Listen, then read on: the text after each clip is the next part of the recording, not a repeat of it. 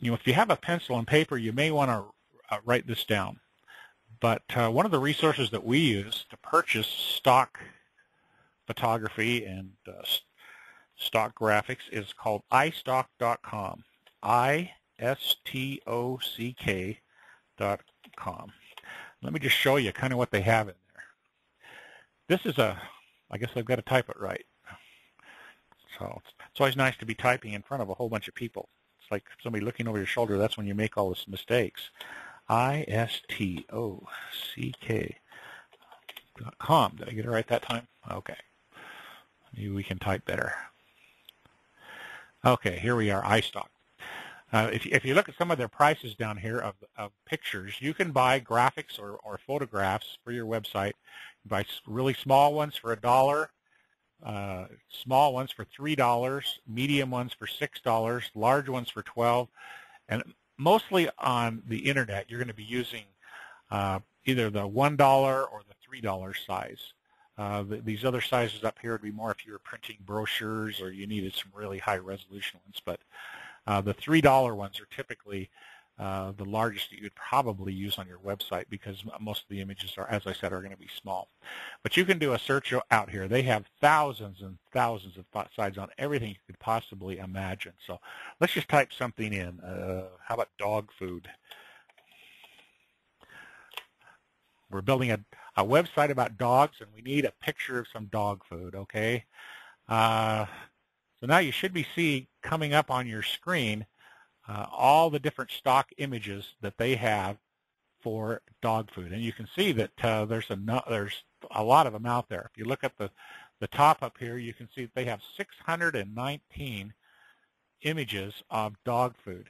And let me just enlarge one there for you a little bit. You can see they have all kinds of great dog food pictures, So if you need a picture of something a little more normal than dog food, you probably are going to have thousands to choose from. And their prices are really good, but the quality of their images is good.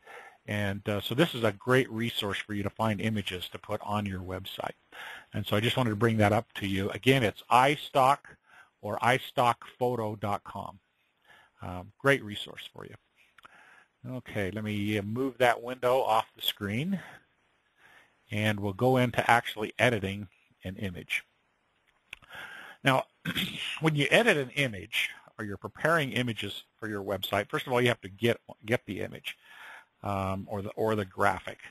And again, I gave you some resources to find that. Like I said, you may have pictures of your own, but once you've got the image, you need some kind of software on your computer to edit that image.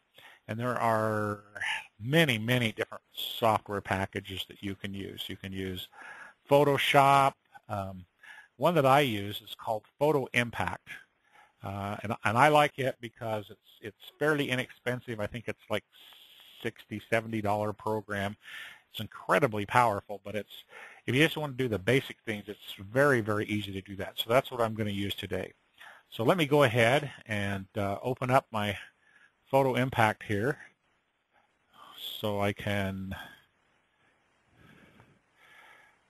show you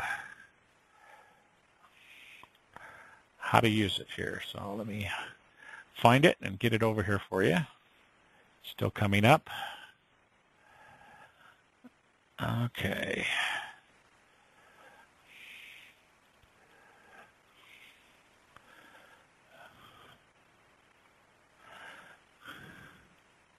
And we're coming up. Okay. And I've got it over here for you to see. And I think it actually comes with some stock photos as well. So you can see I've got on your screen here Photo Impact. Let me make it big so it fills the full screen. Okay, now I'm going to first just open up an image that we can edit on here. And I'm going to go in and see if I can find one here for us to look at. And what this is, okay, this is a raw picture, meaning that I have not edited it before. Actually, about 5 years ago, we adopted 2 little boys from Moscow, Russia. And so this is actually a picture of Christopher, my little boy that we adopted from Moscow. While we were there visiting the boys in the orphanage, they allowed us to take them out, and so This is a park in downtown Moscow, Russia. And there are some things about this that would make it not really be ready for the internet. First of all, it's a very, very large file, and so the download time would be incredibly bad. There are also some things that we can do, just basic things, to improve the quality of this picture and make it better for the web. And so I want to talk to you just about some simple things. My guys call this Creo, C-R-E-O. Yeah, okay, C-R-O. Anyway, let me just kind of go through those, okay? The first thing that we're going to do is we're going to crop the picture. And that means that we're going to eliminate some of the things that aren't important.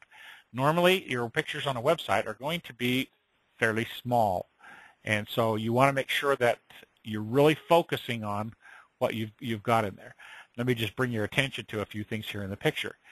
I don't know how well you can see it on your screen, but in the park over here, I've got a guy taking his shirt off and a woman standing behind him, which really does not add anything to our picture at all. It's really going to distract from the picture, pull people's attention away if they start looking at that. I've got an area, I don't know if you can see that right in here, that is just nothing. It's of really no value at all. It's just dead space.